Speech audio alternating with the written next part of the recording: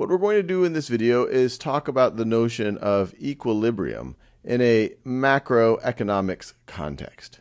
So let's review a little bit of what we've already studied about aggregate demand and aggregate supply.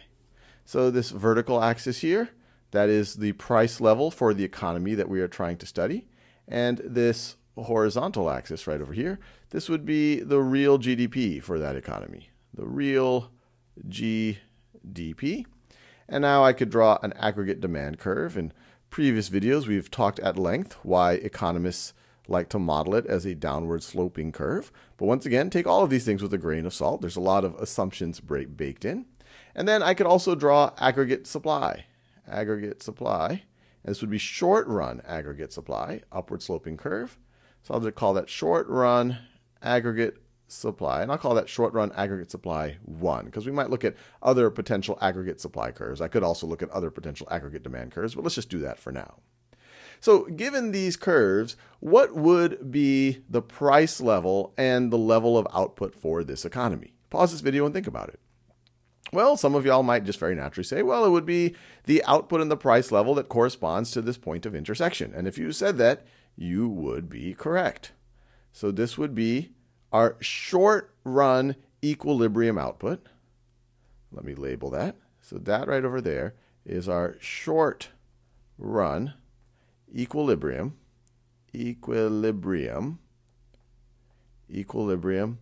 output. Corresponds to where the short run aggregate supply intersects to the aggregate demand curve. And then this right over here would be our equilibrium price level. Let's call that PL1. Now, why do we feel good that this would be the short run equilibrium output and this would be the price level? Well, let's imagine what would happen if we were at a lower price level. Let's say right over here. At that price level, we see that aggregate demand is outstripping aggregate supply. The output that the aggregate demand wants is much higher than the output of the short run aggregate supply. And so that would be a shortage situation. There's not enough output for all of that demand. And what would likely happen in that situation? Well, the folks producing that output would probably say, hey, I'm going to charge a little bit more for my output. And as they're charging more, they'll say, hey, maybe I'll also produce a little bit more output. And they'll move up the curve towards that equilibrium point. And then on the demand side, people would say, hey, I'm not getting the output I need. I'm willing to pay more for it. But as the cost of that output also goes up, the output demanded would go down. And we'd end up back at that equilibrium point. And we could do the same thought exercise if for some reason we were at a price level above PL1.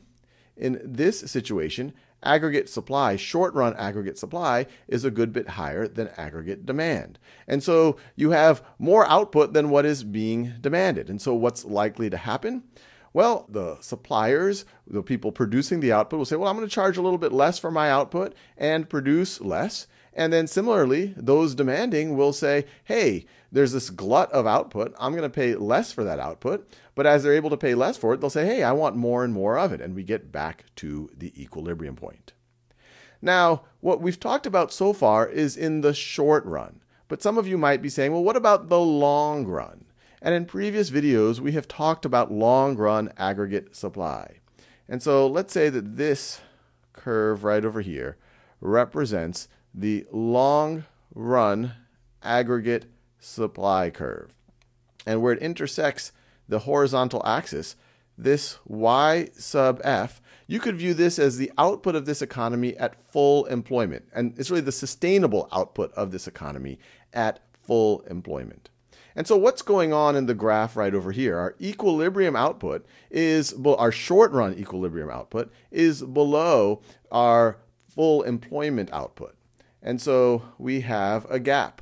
So there's a negative to go from our full employment output to our equilibrium output. And so if we wanted to think about this in the context of the business cycle, where would we be on it? So let's draw the business cycle. So now I'll make the vertical axis the level of real output.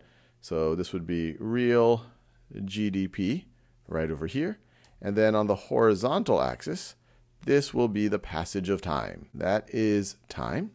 And so at any given point in time, there will be a y sub f. There will be some sustainable potential output for that economy. And when I say sustainable, it means, people are sleeping properly, resting properly, you're not unsustainably depleting resources. And so, for example, at this point in time, that might be the y sub f. And that maybe a few years later, maybe the population has grown, there's more infrastructure, technology has improved, so now they can sustainably produce more. And then a few years after that, maybe they could produce even more. Population grows, they've thought about better ways to arrange the resources in their economy, technology improves.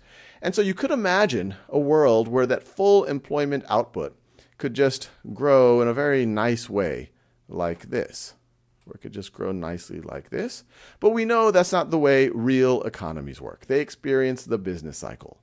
And the business cycle looks more like this. So it will look more like this, where you have your peaks and these troughs. A boom and bust cycle, sometimes people will talk about it. And the parts of this curve where you have increasing real GDP, like there, or there, or there, we would call those expansions. So that is economic expansion.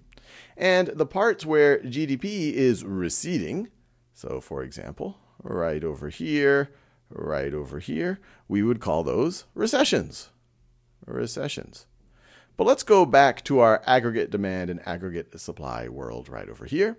This equilibrium point, y sub 1, what point could that correspond to on this graph right over here of the business cycle? And let me label that. This is the business cycle. Pause this video. Think about what point it could correspond to. Well, we're at a point where our short-run equilibrium output is below our full employment output, our potential output, our sustainable full potential output. So this would correspond to some point where our real GDP is sitting below this blue curve, or this blue line, the way I've drawn it. And so y sub 1 could, for example, be this point, or it could be that point, or it could be that point. And so if it was this one right over here, then that right over there would be y sub 1, and this right over here would be the y sub f, for this point in time. Now, as we go forward in time, this y sub f, we see this economic growth. It could move to the right as population grows, as we have better technology, et cetera, et cetera, et cetera. But you're probably thinking, well, what about other points? Are there other possible scenarios? And my answer to you would be absolutely. So you could imagine a world where the equilibrium output is to the right of our potential output.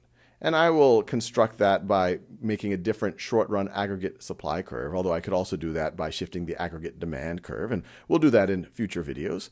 But imagine a situation like this. So I'll call this short-run aggregate supply 2, and now this is our equilibrium output, y sub 2, and it corresponds to price level 2 right over here.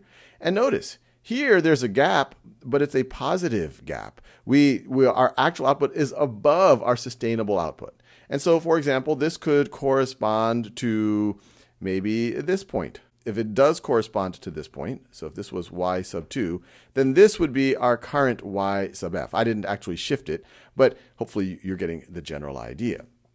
And you're saying, well, how can you produce beyond full employment? How can you produce beyond your sustainable potential? Well, this is an economy that is producing output in an unsustainable way. Unemployment is unusually low. You have maybe depleting resources. People are working too hard. They're getting stressed out. They're not sleeping properly. However you want to think about it, it's not considered sustainable. And then you have a third scenario where your short-run equilibrium output actually equals your full employment output. And so that could be this scenario right over here. So this would be our short-run aggregate supply 3. And notice over here, our equilibrium output, y sub 3, is equal to our full employment output. And when this happens, this is considered a long-run equilibrium. So let me write that down. That is considered a long-run equilibrium. And points that correspond to long-run equilibria on this business cycle right over here would be this point right over there, that point, that point, and that point. So I'll leave you there. In future videos, we will actually think about how aggregate demand and short-run aggregate supply will shift and connect it even further to the cycles in the business cycle.